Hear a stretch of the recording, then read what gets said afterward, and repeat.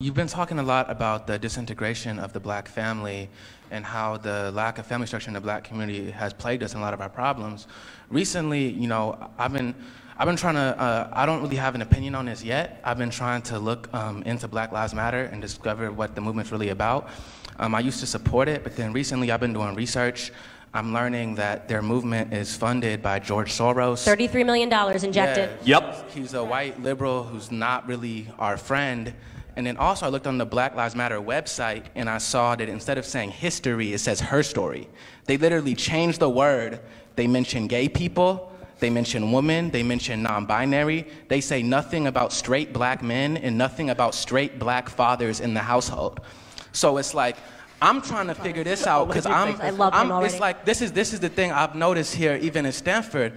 It's like people, you know, could get mad at me for saying this, but my thought is like, you know, there's not a lot of straight black males here. There's not a lot of straight African American males here.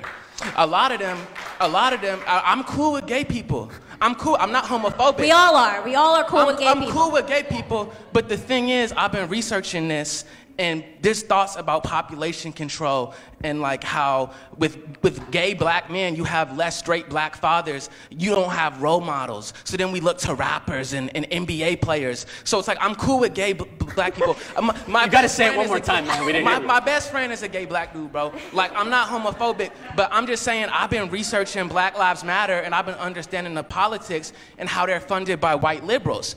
And recently, I've been feeling like they're white liberals in blackface. Because they're white liberals in blackface. When I say that, it's because the white liberals is all about feminism, LGBT. White liberals don't really care about black people. That's correct. I realize white liberals don't really care about me, bro. That's correct.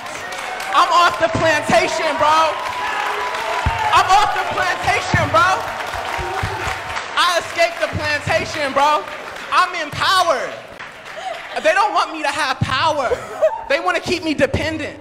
But I'm realizing this. They put white liberal ideas, LGBT, women, non-binary, white feminism, all that Hillary Clinton stuff, put it in blackface. Because if we say it, it's going to be super So then Black Lives Matter, it started by three lesbian women. It started by three lesbian women. It's not really supporting black families. My question is, what do you think that has to say about the movement that they don't mention anything about black fathers on the website? I'll tell you what it means. Right? Nothing about black fathers. First off, if I can just say, woo, another one off the plantation. They got a problem. And this is how it starts, right? So this is how it starts. So what he said in the beginning is really interesting, is he said, originally, I liked Black Lives Matter. Me too. Why would I be opposed to that? Black Lives Matter, right? Of course they matter. So you have to understand about the left. They are incredibly good when it comes to linguistics. They use euphemisms, right? Planned Parenthood. Of course I want parenthood to be planned. Oh, by the way, we're actually killing 800 black babies every single day. Eeks, you know? So this is what they do. They manipulate you by using a term that no person in their right mind would be against, right? Who would be against Planned Parenthood? Who would be against Black Lives Mattering? But the truth is, when you do a deep dive and you start to look at the finances, you're exactly right. Their idea is to keep black people, as you just mentioned, enslaved and dependent via their emotion and their anger, right? So what I would say to you first off is to encourage you to keep going and to keep doing a deep dive, because that's how it started for me. Right? It was one thing that didn't make sense. It was this constant narrative being shoved down my throat. But when I deep dived on these organizations and looked at who was funding them, it never really lined up to the things that would make the black community better. You mentioned that that you realize that they don't promote straight black men, right? They never talk about the things that matter, black fathers in their home. That's because they don't want black fathers in the home. Make no mistake. So congratulations to you. Keep digging. And can somebody at Turning Point USA get his stuff so we can hire him? Right?